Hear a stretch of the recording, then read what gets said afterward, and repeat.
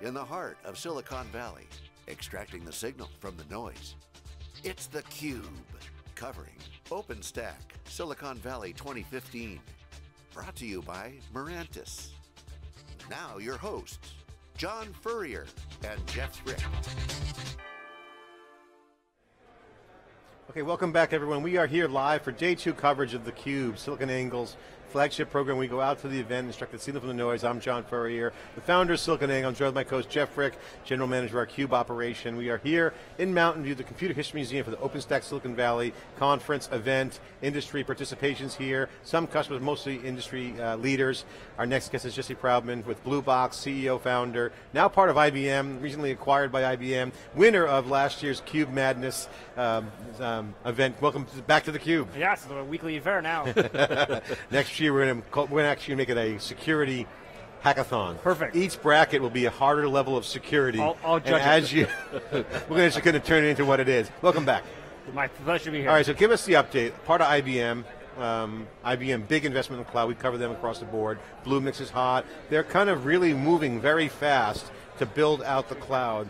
And we heard from Monty Taylor, recently moved from HP to IBM. Big things are in the works. Yeah. Big ideas. Yep. And you were a very successful entrepreneur. You didn't need to sell your company to IBM. You were already rich. You already had great success. OpenStack is on the dawn of great things. Why sell to IBM? Yeah, it's a great question. So multiple ways to answer this. So we'll start off by who we all talk. We talked with everybody in the OpenStack space. And that was one of the coolest parts about going through an M&A transaction is you literally get to meet with so many of the leaders. And we learned about everybody's strategy. IBM was the only company that, to me, felt like they had a coherent story. And so we go through the M&A process, we get acquired, and I'm in New York about a week after the deal closed, and we're presenting the new strategy to the analyst community.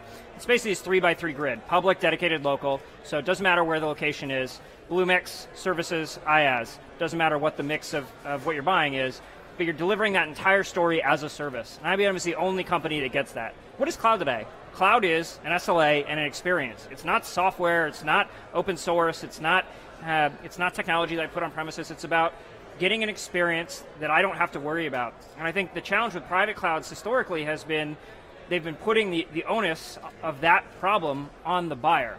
IBM Cloud doesn't want to do that. And so, look, IBM realizes they're late to the game. They've made that recognition, but they are a unique organization that has enterprise experience, they have a global footprint, they've got relationships, they've got an incredibly smart engineering organization, and now they've got the best strategy in cloud. I think we bring all of those things together, and it's a no-brainer. So being part of that at this point in time, being able to influence and direct that, couldn't be more exciting. So I got to ask you the question I've been asking every guest that's come on here this past 2 days. Does hybrid cloud actually exist? Does it exist?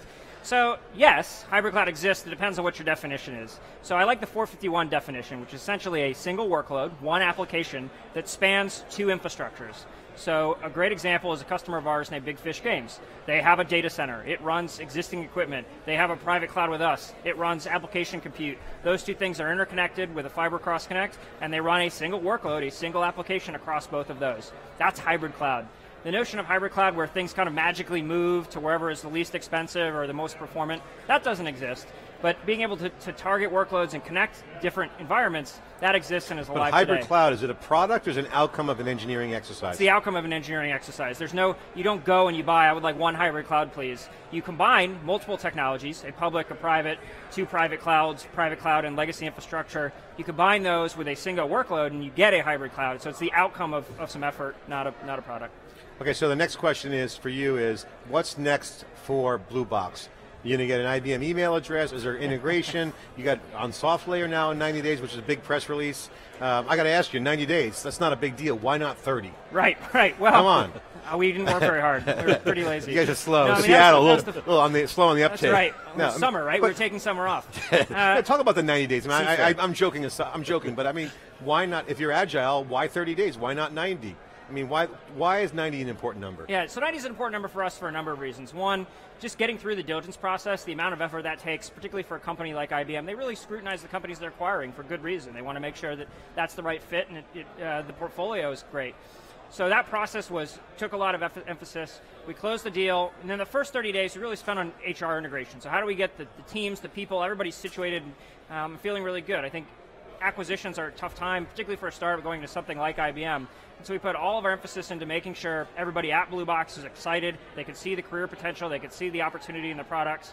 And in the midst of that 30 days, we then began planning for what were going to be the initial sort of releases that we were going to go do. And getting Blue Box dedicated onto SoftLayer was decided to be that first big step. Makes sense. We have a global footprint. It gets us reach to customers that we didn't have access before as independent Blue Box. And arguably it was the easiest engineering challenge. And it was the most fun engineering challenge, being able to take what we've built and see how extensible that platform was a great exercise. We also did a bunch of work in diligence to do this, so we already had experience with what it was going to take. So it was a big sprint. In reality, it was actually done much faster than 90 days. We waited to this event to announce it, to have something fun to talk about. But it was a great accomplishment, and we're already seeing immediate customer demand yesterday from the blast that went out, which we've never seen in the history of our announcements. Normally it's follow-on interest sort of days or weeks later. But literally we had active leads saying this is a really cool product and we're interested in buying coming yesterday. So that's trailing. Going forward, the next big emphasis is on Blue Box Local. So how do we take all the technology that we've built to deliver hosted private cloud and put that in a customer's data center? And again, trying to do that in a way that we're delivering not software, but an experience, an SLA to the customer. And nobody else in the space, we don't think, is approaching that problem in the right way. We've got some people around the fringes that are doing the as-a-service methodology right. You see the Platform 9 funding. Canonical's doing some of that effort, and MetaCloud continues to have some capability there. But they're all focused to a large extent on software versus that delivery as a unified entity. Okay, so we've talked privately, so I won't share some of the intimate details, but with IBM, we also have talked to those guys from Bob Picciano all the way across the senior management team. We also talked to other folks out there, and I recently sat down with Dave Donatelli, who's the new leader at Oracle, and I wrote a post on Forbes, and according to, I'll read you the quote, then I want to get your comments. According to Donatelli, the move to the cloud is one of the most profound underlying infrastructure changes causing mass restructuring and change for existing hardware players. To amplify this point, he says, any large-scale hardware vendor without a successful public cloud will be severely challenged business model. Your comments. IBM, obviously, public cloud, Amazon. I mean, IBM has to be in the public cloud business. Is that what you guys are doing? Is that part of the effort? Yeah, absolutely. So I agree with that quote. And you see that in the history of IBM, and you see it in the history of other competitors in the space.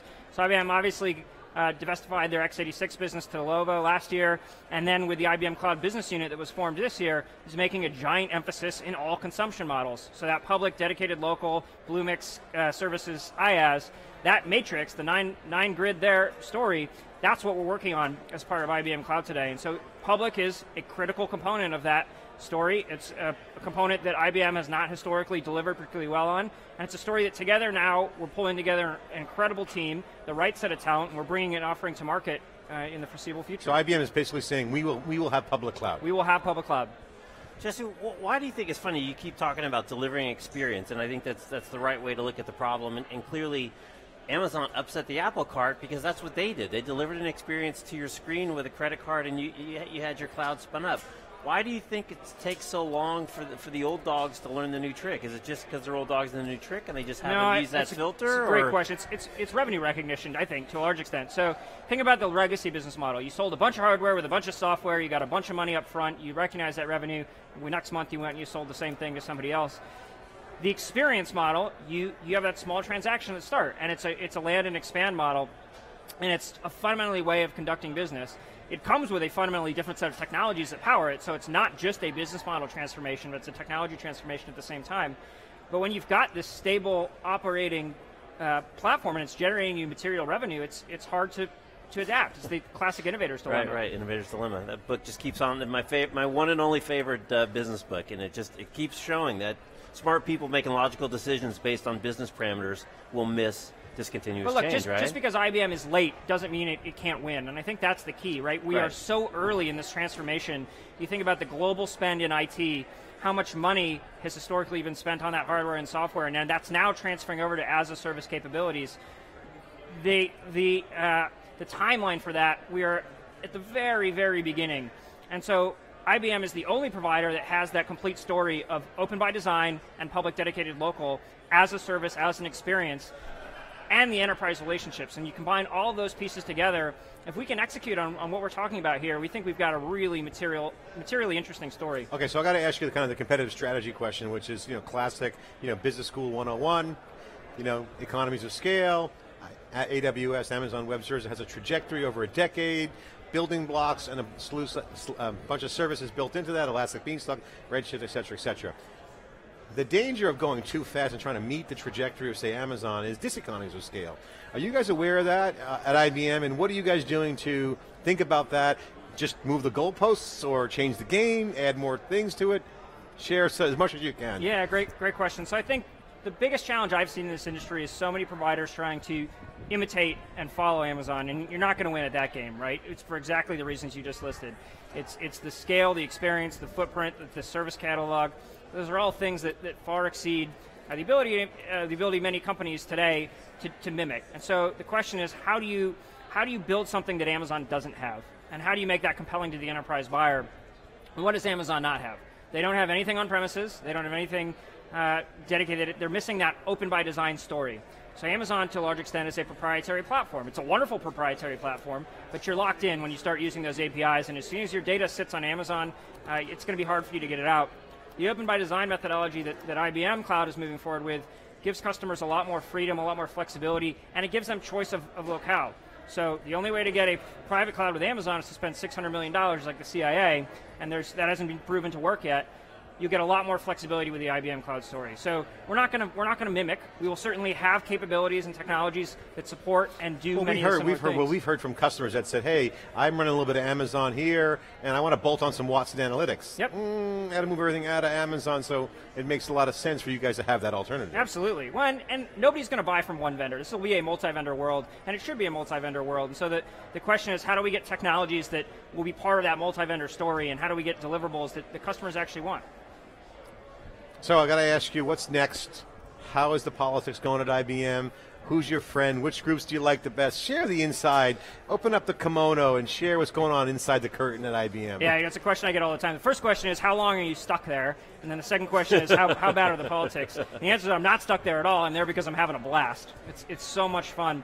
And the answer to the second question is that the IBM Cloud BU, that's one of the most exciting, innovative, agile groups I've ever worked with, and that was my biggest fear. I've never worked for a large company, and so coming into arguably the largest technology company in the world now, was expecting all kinds of challenges and new experiences, and there certainly are challenges and new experiences, but the group is dedicated to building a product. And they got a young team booming with the experience. They got Clouden who's in there, yep. And they've had a few other acquisitions. SoftLayer, Blue Box. You guys got the new blood in IBM. Yep. Yeah, and we're building that IBM Cloud BU around these new teams. And what's great is that there aren't turf fights around folks that have been there for 20 years. They're all supportive. They all want to help. They all want to figure out how to integrate. Open source DNAs in the company, so that's real positive. And research team, like the research team by itself has done some phenomenal stuff. So look, IBM's reinvented itself umpteen times over the last 100 years. This is just this next generation. And they've got a system to do this. We're really excited to be part of that system. We've been covering IBM for a few years now, and we heard the new strategy years ago, and watching it play out. We would check in with Bob Picciano all the time. Inheet Chusa works for Bob. Love the strategy, love what's going on with the cloud, love all their events. Now let's take it back to OpenStack. What is OpenStack's identity right now? And they're at an inflection point. What's your view of OpenStack? Sometimes you don't take the fork, or sometimes you stay in the path. There's API-ification. Craig McLucky was talking yesterday, like if you force it too hard, you could really kind of be out on a limb. There's all kinds of nuances here in OpenStack. What's your opinion? Yeah, I think there's a couple ways to slice that cat. So you look at the beginning, OpenStack was founded by NASA and Rackspace to be a public cloud platform, to be a public cloud platform that many providers could stand these implementations up and have this worldwide network of technology. We missed that boat early on, right? But it became a wonderful private cloud platform, and through that private cloud productization effort, you started to get enterprises interested. So we've crossed the gamut now. Enterprises are actively not only asking about OpenStack, but implementing OpenStack. So that's no longer a question. And that was the most apparent thing walking into IBM. It's like they have so many relationships with banks, insurance companies, governments, et cetera, and they're all not saying, oh, tell me about OpenStack, what is it, how does it work? They're saying, how do we bring OpenStack and everything that the value it creates into our organization? So now we're in this private cloud world, and we've got to sort of swing back towards that public cloud world again, being able to bridge the two chasms. So public cloud requires much faster delivery of features.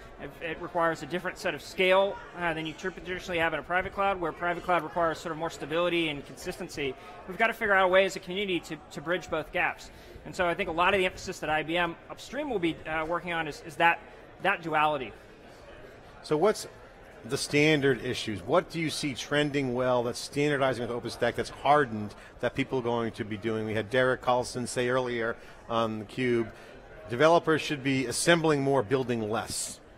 Do you agree with that? What's the state of the DevOps? Yeah, so that's the whole microservices argument, and I think that's true. I think if you look at this API economy that's been created over the last couple of years, it's a wonderful way to develop new applications, and that's what draws a lot of people into Bluemix, which is the Cloud Foundry-based platform as a service that IBM has.